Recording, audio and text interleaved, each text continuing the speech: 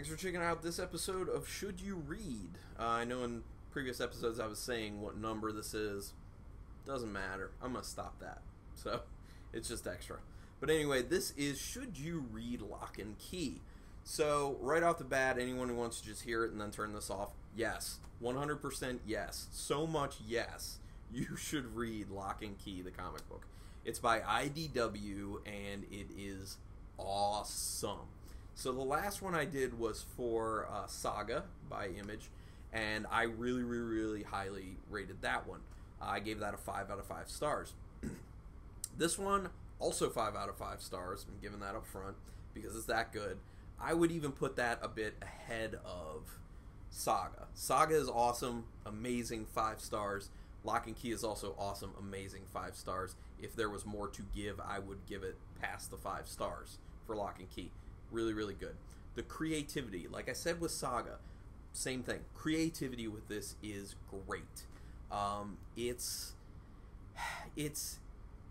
realistic to a degree, and what I mean is it's kind of set in like a real world. It's a fictitious place, but it's a real world type thing, and then things start to get weird and kind of supernatural, and you'll see if you read it, and then but it fits, but it goes well. So there are some properties, like whether it be movie or comic or whatever, where it kind of sets up the world and it's kind of like real world, and then you start getting into weirder things and more supernatural things, and then you're like, this seems out of nowhere, or this doesn't really feel like it fits.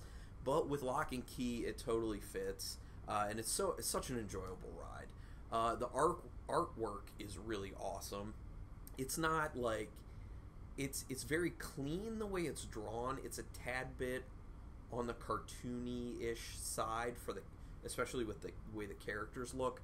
It's more of like a drawing style where like the facial features and everything are more sharp, instead of having like more rounded features. They're like a little more angular. So I didn't love that art style to start out with, but as I kept reading, I just got used to it, and I was like, yeah, this is actually a really good art style, and especially for the story, I felt like it fit pretty well. Really cool story, really intense story. Doesn't shy away from much. I don't think there's any actual nudity in it, but there is plenty of profanity. There's gore. There are certain things that come up in the story where you're like, oh, they're going to shy away from this. They're not actually going to do this. But they do it, and they show it, and there's some really intense stuff in it, and the storyline is really awesome. Joe Hill is the person who did the storyline. Now, if people don't know, Joe Hill is actually Stephen King's son. So I think his original name was Joe King. But he went with Joe Hill because he wanted to become a writer on his own terms. He didn't want people to be like, oh, you're Stephen King's son. We should totally give you a book deal or a comic book deal or whatever. He wanted to do it on his own, and that was kept secret for a while. I think it was something like 10 years into his career as Joe Hill before the information got out. And he was kind of like, yeah, I feel safe that I can tell people right now since I already made it. Like, I'm Stephen King's son, surprise. And people are like, oh, shit, well, this makes more sense now.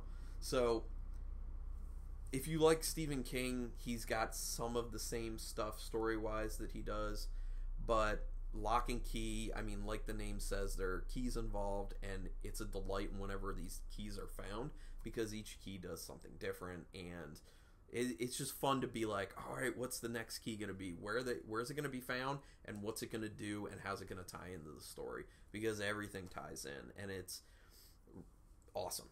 This one I've actually read all the way through. I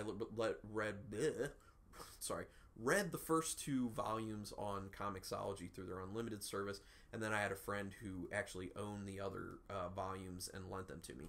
It is finite. There are only 6 volumes, so this is not one where you're like, oh, if I get into it, I'm just going to have to keep buying and keep buying and keep buying, and there will be no end in sight, and I'll just keep spending money. No, there are only 6 issues, and it is phenomenal. It is such a good storyline. The artwork is really good. The dialogue is really well done. And the characters are really pretty realistic. They're very real characters. They're very flawed characters. And it keeps them interesting, and it keeps them so that you can understand them and you can feel for them. So I don't think I had any characters in it where I was just like, I don't like that character. That character sucks. They were all at least like, well, that makes sense. 2, I really like this character.